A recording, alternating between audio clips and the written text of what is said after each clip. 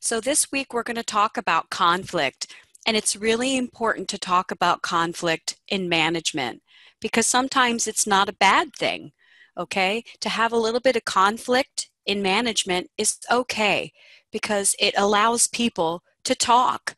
One of the number one things that a manager has got to be is a good communicator. And sometimes that means having a tough conversation with your employees. And that might lead to conflict, issues, and fights. And I'm not talking about fist fight, rah, but I'm talking about people voicing their opinion. It's very important as a good supervisory manager that we allow people to talk to us, that we allow our employees to share their feelings. And sometimes that's how we become better leaders, okay? We understand what people are going through and what kind of conflict there is in our organization. We really can then start to feel empathetic. I think we talked about it last week. So we really can start to feel power, power with our subordinates and power with the people that we're leading if we can understand conflict. So a little bit of conflict is okay.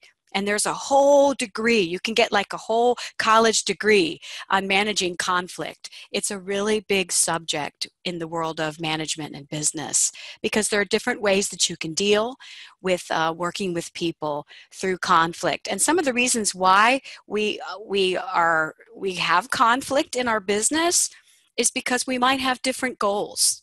Our goals may not align with the management goals.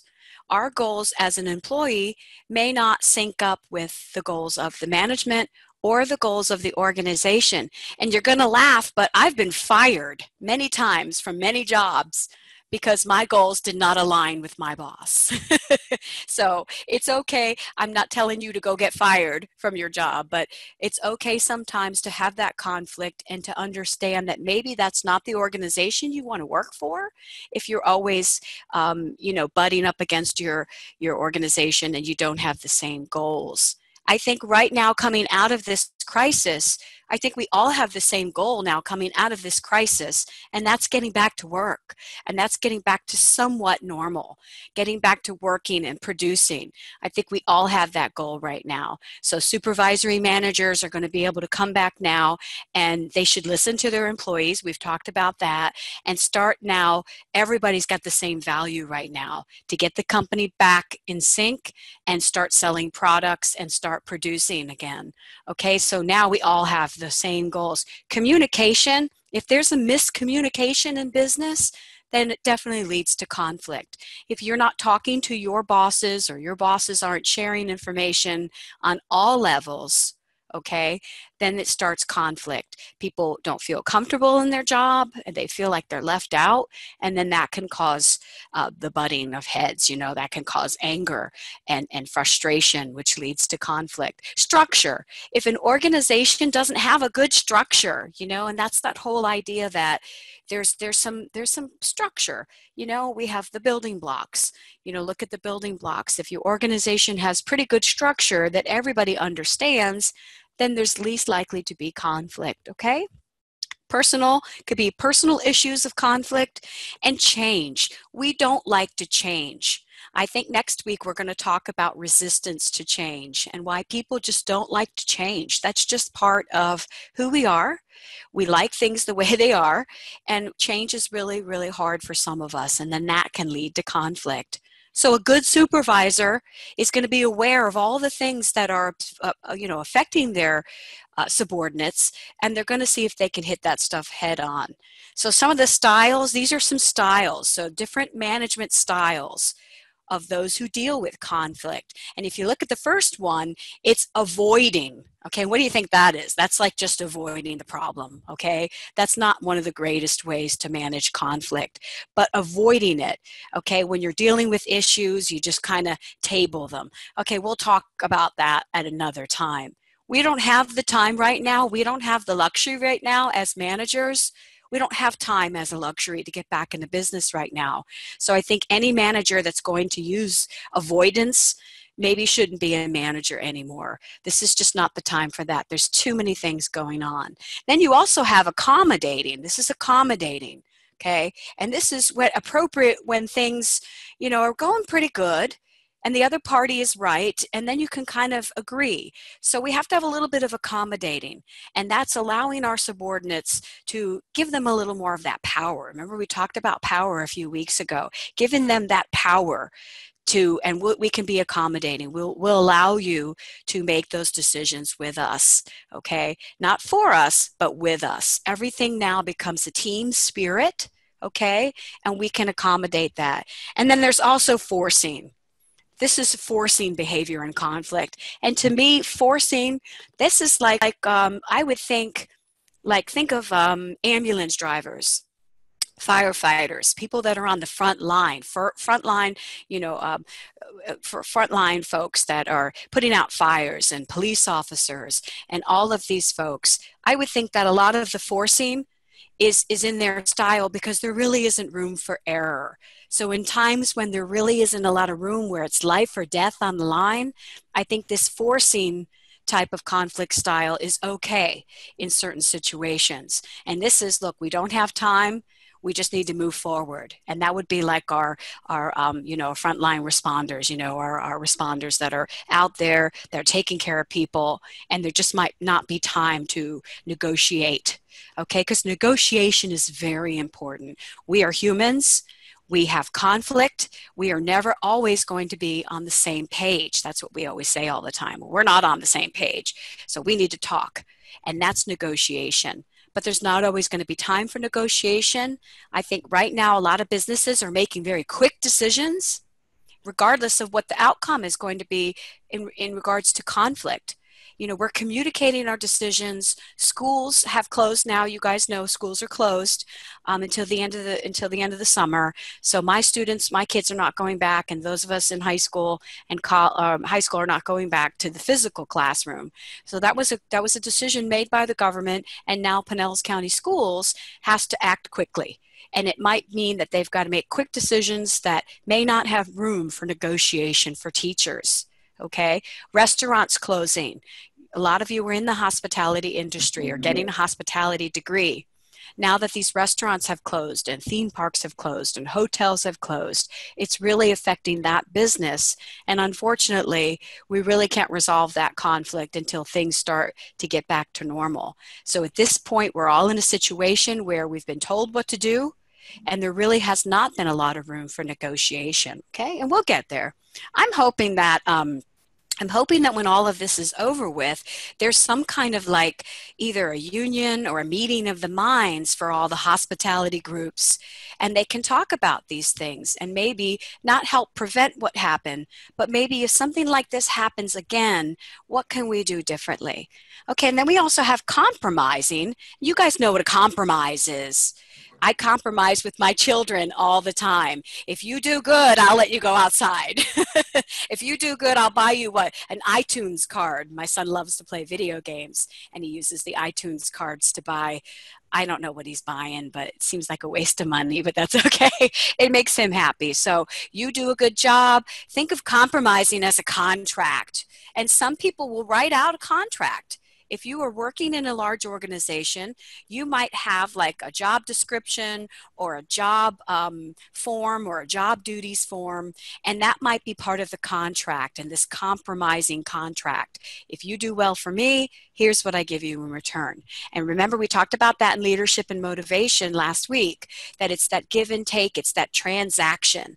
So a compromise is a transaction. So that's the type of leader who uses either reward or uses something that that other person needs to get the work done. It's a compromise, okay? And then you also have collaborating. And collaborating is very, very important. This is so important right now.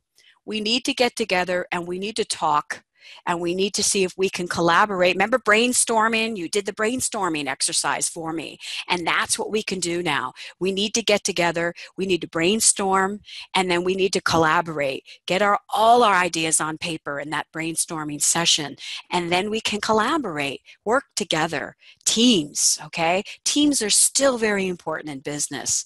I'm not the kind of person who likes to be on a team all the time because I'm very strong-willed, but teams are still very important in business, and everybody collaborating, bringing their ideas to the table, bringing everything right up front so there's no issues, and then working together to solve the problem. And that's what I'm hoping will happen with all of the theme parks that are closed and the hospitality workers who are out of business. I'm hoping that they can all get together in some kind of forum and really talk about what happened, what can we do differently in the future to help everybody. Okay? Now, here's different types of managers who cope with difficult behavior. So the type of manager and the way you respond to people who are behaving badly says a lot about you as a manager too. So we have the hostile aggressives. Okay, these are the people that use self-assertive language. They avoid direct confrontation, and that's a lot of us. A lot of us do not want to be in a conflict situation. That's 100% normal. We don't want you to come to us, engage in us in a conversation when it's going to hurt us. So we avoid it. So we have the hostile aggressives, the people who are very, very ready to fight. You know, if it's all about me, it's all about me. Okay, if you are in a big office, let's say you work in a big office and your manager comes in and they walk past you and they close the door, they slam the door, and all of a sudden you feel like, uh-oh, what did I do wrong? And then the manager, you may find out that the manager just may have been having a bad morning and it's not about you. But the hostile aggressives, we're going to be the kind of people, it's like me, I'm just like this, who are going to be very defensive. Oh my gosh, they're talking about me. Oh my gosh, it's my fault. Oh my gosh, okay. So we want to kind of calm down and take a deep breath, okay? And then you have the complainers, the people who just complain about everything, and everything is a crisis, okay? I think we can all agree that right now things are a crisis, okay? So we can complain. You can complain right now. I want to complain. I complain every day to my kids and my husband. They're tired of hearing about it, okay? So we can complain, but we need to state the facts. We need to use some kind of problem-solving mode that we can get people together. So actually complaining right now is okay, because we need to hear from everybody. We need to hear, how did this affect you? What can we do moving forward? But everything has just got to be positive. So with all of these different conflict styles, there still needs to be that positive environment, okay? We still need to stay together. We need to talk about it. These are tough conversations, and they may not happen in one day. It may be that everybody has a brainstorming session, they get all their complaints out, and then maybe there's a couple of days that you go back to think about things, and then the decisions are made. It doesn't have to be made right away, but it's very important that we understand that conflict in many situations is okay, and that's what drives our businesses forward. It's how the manager is going to deal with it. It's how the attitude of the manager, the attitude of the leader, that's going to help us move forward, okay? And then you got the clams, they call them the clam, like a clam. You know, a clam opens their mouth and closes it and opens it and closes it. You've seen the clam with the water coming through. And that's people who are patient, be patient. They ask more open-ended questions. They're, if no one then responds, then they're just going to go ahead and give their opinion. And that's okay too. So we need a little bit of all these types of people when we're dealing with conflict. We just need to be able to identify what type of conflict and what type of attitude and behavior, and then we can get a little bit more of an idea of how we can solve the problem. Okay, let's talk about, you guys like this graphic? Good morning. Let the stress begin. And this lady's all happy. Okay, that's how I feel most mornings these days. I have to get up, I have to smile, brush my teeth, yell at my kids. No, I'm kidding. My boys actually slept in a little bit later this morning, and I think it's just because we all went swimming last night. We were tired, but I think we're getting to a point right now where the stress is really building up, okay? And we need to take a deep breath, like everyone's been telling us, but let the stress begin. If you're the kind of person who can really talk to people, communicate with people, you need to get these things out and talk with people and talk with your subordinates. And if you're the manager, it's important then to understand all that. So let's talk a little bit about, here's the cost and the benefits. So there are some benefits to stress in the workforce, believe it or not. Of course, we know the costs. They can lead to disease. They can lead to people being sick. I don't know if you know, but one of the leading losses for most businesses is absenteeism. That's people just not going to work. That's one of the greatest costs to business. It's one of the most lost leaders that businesses have each year are people just not coming to work. We call it absenteeism. And usually the absenteeism is a result of sickness or it's a result of people being stressed. They're starting to prove that right now. And there is actually a disease, a stressed out disease now. So you can say, I don't know what they call it, but there's an actual diagnosis now if you are stressed out. You can go to your company and you can say, I'm stressed out. And they actually you're covered on their health insurance. So we have identified the fact that people are stressed out and it is a disease now, okay? And it keeps people from going to work. So they believe the stressed out person can't function as effective and they can't lead a more balanced life. Now that we're home right now, we're in school and we're home. Okay, we're doing school online. We're doing our work online. We're changing that whole work-life balance. If you guys have ever heard of that, a work-life balance is when everything is flowing together smoothly. Well, right now, things are not smooth. Right now, we have been disrupted. And we're learning how to cope with it, and we're doing pretty good. I think most of us are doing pretty good. But now this work-life balance, as soon as we get back to our regular jobs, we start leaving our houses and get back to what we were used to, then the work-life balance is going to change again. So right now, companies and managers, especially supervisory managers, because remember, they're answering to the CEO, and they're answering to the people below them, their subordinates. So they're kind of stuck in the middle. And they need to be ready for their employees coming back and asking questions and asking for, a break, give me a break. As a professor, I have students who have emailed me and told me that they're struggling. And can they have a little more time on their paper? Can they have a little more time on their homework? Absolutely. Absolutely. I understand that our work-life balance has all been, upended. And for some people, they're doing very well, and other people are really struggling with that stress. So some of the benefits of stress, some of them in a business situation, stress actually drives some people to work harder. I have worked for small companies, small startup companies, where there's only maybe 30 people and there's a lot of stress and there's a lot of things going on because you're building your business. And that stress energizes people. So on the positive side of stress in business, it can energize people. It can make people work harder. Okay, maybe not more efficiently, okay, but it is a driving method. A lot of people who are home right now who are doing their work from home have been motivated by this stress to do even more work or to do a different type of work. If you're a business owner and you can't open your doors, but you can reach out to the community, a lot of people are doing that. Business owners, there's a gentleman last week who gave out 1,200 spaghetti and meatballs, okay? 1,200 spaghetti and meatball meals. That's Grazie in St. Pete.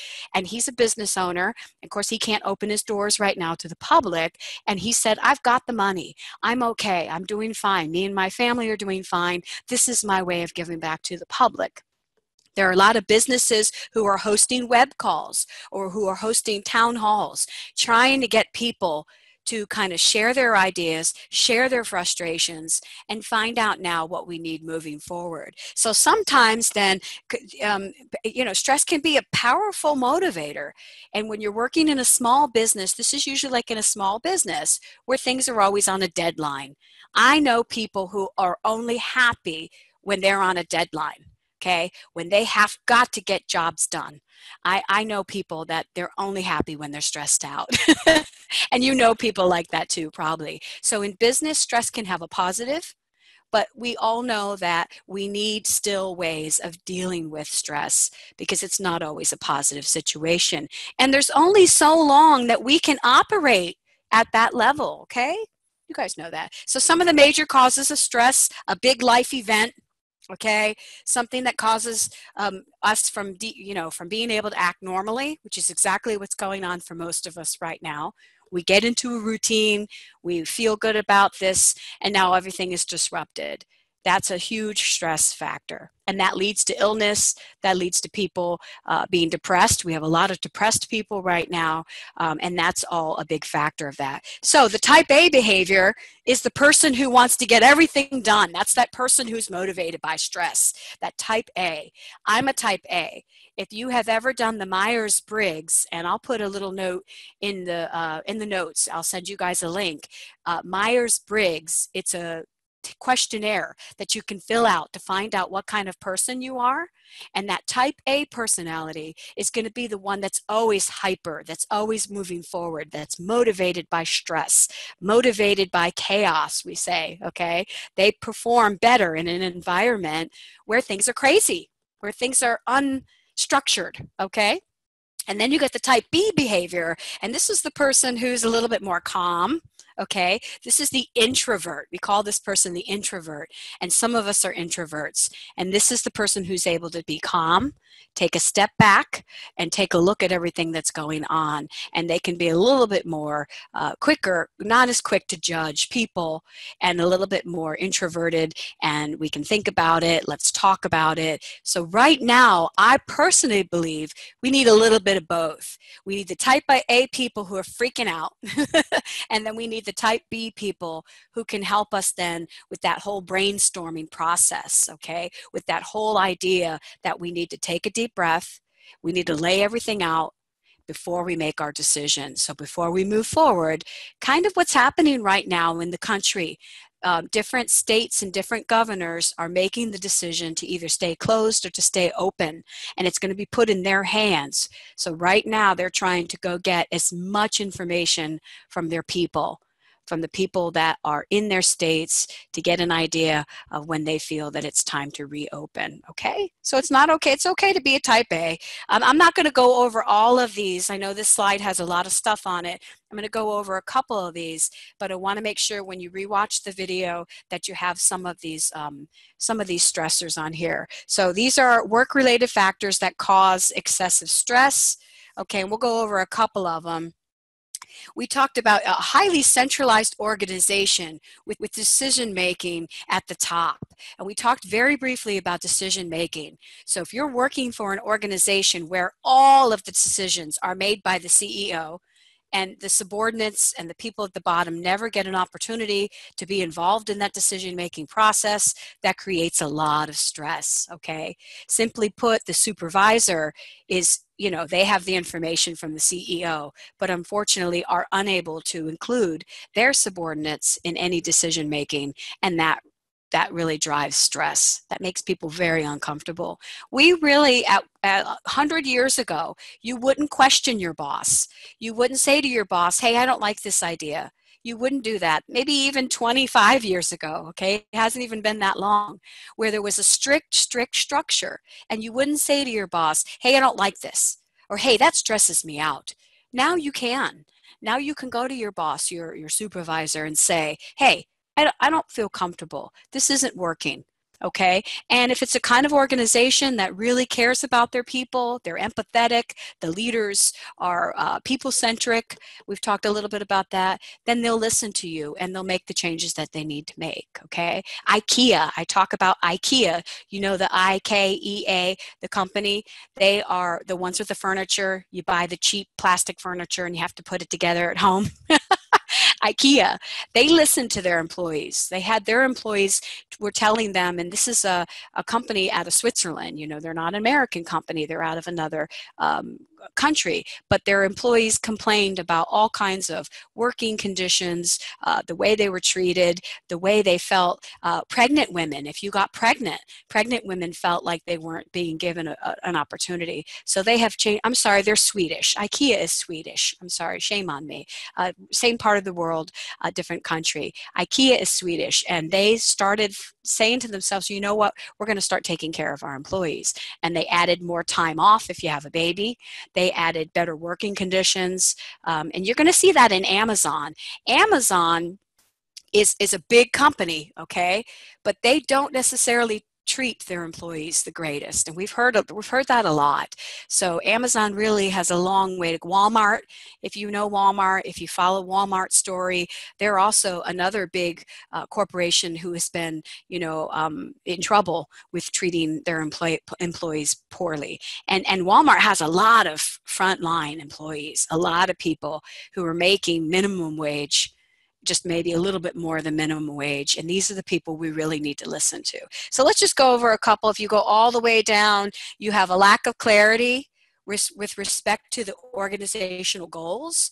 Okay, so if you're working for a company and you really don't know what the goals of the organization, and you're never included, and you have no personal interest in that company, that leads to stress as well. Okay, and don't think of maybe people that work on an assembly line. Let's say the people who package the materials in an Amazon warehouse, let's say, don't assume that they don't care. And I think for a long time, supervisory managers just assumed, well, you come in, you do your work, you pack your boxes, have a nice day. We don't care what these people think because they don't care what we think. And that's not true. When you start asking your employees what they care about, you'd be amazed at what they'll tell you. And a lot of these organizations are starting to listen. So communication, down here we've got, again, poor working conditions lead to stress. Okay, poor communication, not communicating with your boss. Okay, and a lack of structure. And that's just really exactly what it means. You have a job description, but no one pays attention to it. You're just working all over the place. You're doing all kinds of jobs. You have no idea if it's even a part of your job. So you've got job descriptions. Well, what is my job description? I know a lot of friends who've lost jobs because they've gone to their boss and they've said, look, I don't even know what my job is anymore. Can you help me out? Because I'm very stressed. And they either get fired or the manager will take the time to say, okay, well, let's sit down and let's talk about it. And right now, there's going to be a lot of those tough conversations. People are going to say, what is my job description? A lot of people I know right now are doing jobs they never thought they'd do before because their companies have had to shift focus, and their companies have said to everybody, please be patient. You may not have been hired to do this job, but right now we really need you to do this job. Okay, right now we really need you to focus on something different. And then when things go back to somewhat normal, you can go back to what you're used to doing. And for some people, this is going to be a great opportunity. This is going to be a great opportunity because some people you're going to realize, wow, I never realized that you were so good at this. So this is also going to be an opportunity for people to shine. People that would not have normally done these type of jobs are really going to start to shine, and managers are going to go, wow, I never knew that you could do this. I never knew that you had this skill also. So this is a good time for supervisory managers to look at different skills, look at new skills that emerge from this. Okay, and technical glitches with computer interfaces. Yeah, a lot of companies will put in like a new computer system, and then they just don't train everybody well. And this can lead to everybody just being stressed out and not, So let's talk about relaxation. And I know a lot of us are at home doing yoga, doing some deep breathing, doing all of the things that we can do to try to stay calm. And they actually have this is right from the textbook for the supervisory. And those managers that really take the time to work with their employees and give them some ideas. There are some big companies that have like a nap room where you could go take a nap. That's the kind of company I want to work for. There are some companies that will have an exercise gym. So you can go in and you can exercise. If you need a break, you can go exercise.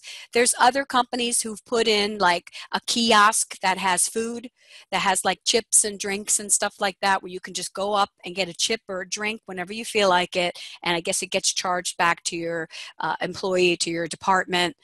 There are organizations that have like video games, table games that off to the side where you can go and help out. And I've even seen some companies who have a refrigerator full of beer. beer bottles if you want to go have a beer, okay? So I've seen companies like that too. They have like the ice hockey, air hockey games and foosball tables and beer, and you can go grab the PlayStation if you want to take a half hour off and play Call of Duty and shoot up a bunch of people if they have that. So don't laugh, it's true. So some companies are really starting to say, well, how can we de-stress our employees? We make them come to work for 9 hours a day, sometimes 10 hours a day. How can we do that? So you can do stretching, relaxing postures. This is all falls under the realm of yoga. So whether you believe in yoga, you don't have to be, transcendental to believe in relaxing and stretching. Stretch your body out. Many of us are walking right now. Many of us are going out and taking our kids outside. I saw on Sunday like 50 different families walking their kids, riding bikes, those kinds of things. And there are some organizations in a downtown area right now, a lot of big cities have bikes that you can rent and scooters that you can rent. So you literally just swipe your little credit card or you use an app on your phone and you can grab a bike and ride it to where you want to ride it and leave it. So some people are being encouraged to walk to work, ride their bike to work. Okay, these are things that, a lot of people don't like to exercise. You'd be surprised at how many people think that the word exercise is a bad word, okay? Don't tell me to exercise. I don't want to exercise. No, leave me alone. There's a lot of people like that. But maybe simply doing some stretches, okay? Maybe even like, turning your neck, maybe closing your eyes, taking a deep breath. Taking a deep breath. Blow it out. Maybe turn your neck. Maybe then turn your neck to the other side. Okay, real soft. Just move softly. Take a deep breath. Take a deep breath out, okay? Then come back to center, open your eyes, okay? Even then, that just makes you feel a little bit better. My kids in school now, they all have like 15 minutes every day of mindfulness. They call it mindfulness. They don't want to call it meditation because they might offend somebody. So it's mindfulness. And it's usually about a 10-minute break they get where they have to do some deep breathing and just kind of think quietly to yourself. And I know a lot of us do this. Those of us who are very successful in our jobs and in our business, we know the value of taking just a few minutes out of our day, even if it's just a few minutes, okay? So here's some ideas. Imagery. You see imagery down here in the corner. This is what they're encouraging the children is as you're sitting still for 10 minutes, imagine yourself on a beach. Imagine yourself walking up a mountain. Imagine yourself and just that quietness and breathing, and maybe there's a little bit of soft music in the background.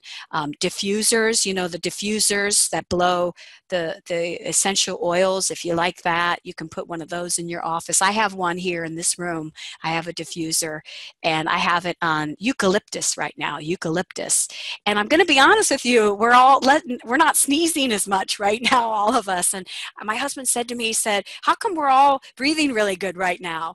And it's because I've been running this eucalyptus, and if you know anything about eucalyptus, it opens up the breathing, okay? It opens up your nose and your breathing, okay?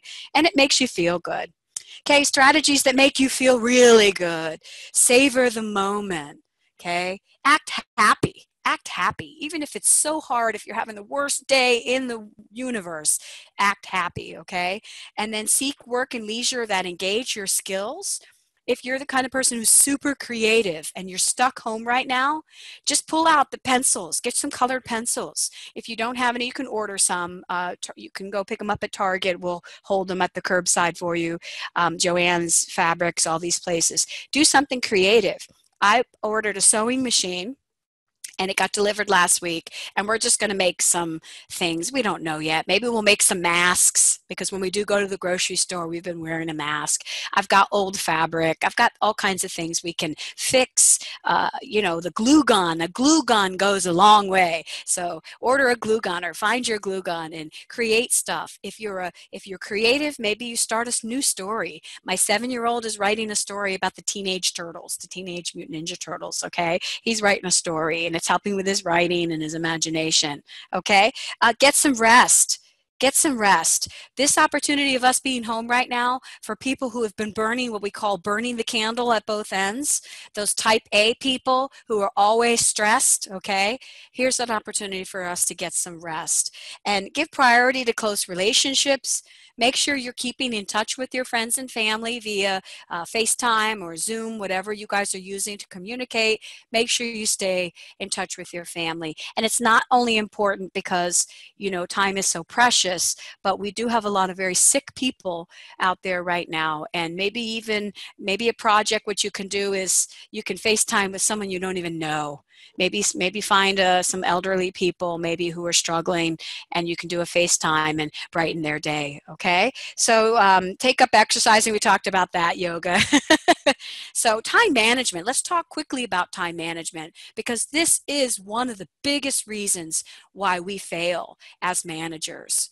We just don't manage our time. We have so many things going on. We call it too many balls up in the air, okay? And they're all going to come down. That whole idea that gravity is going to pull them all down on us at the same time. So we really, if we don't manage our time, we're setting ourselves up for failure. Remember, we talked about failure last week and the week before.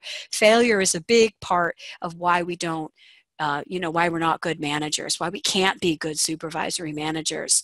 So here's an opportunity now that we're home, is to start some good habits, which a lot of us have good habits already, but failure to set a priority. Just if you have to buy yourself a paper calendar and list your priorities, or maybe you use a Google Calendar and you put your appointments in there, but set your priorities. Don't fill yourself up with so many things that you just can't you can't do good at anything. If you're the kind of person like me, pick one thing that you can really do good right now and focus on that. Okay. Indecision, it leads to this failure to delegate. Remember, we talked about delegation in our first lecture. Okay. If we are so stressed out as managers and we have way too many things going on, we cannot delegate. We're too stressed out. We've gotten to a point where we don't even know where to start delegating, okay? So this is a big stressor. Time management is a huge reason why managers fail, because we just don't know what to do. Now, there are books online you can buy. There are worksheets and all kinds of webinars and all kinds of things out there that can help managers manage their time. So if you're the kind of person, like I've been a little scatterbrained because I'm getting a lot of phone calls, I'm getting a lot of people who want help right now.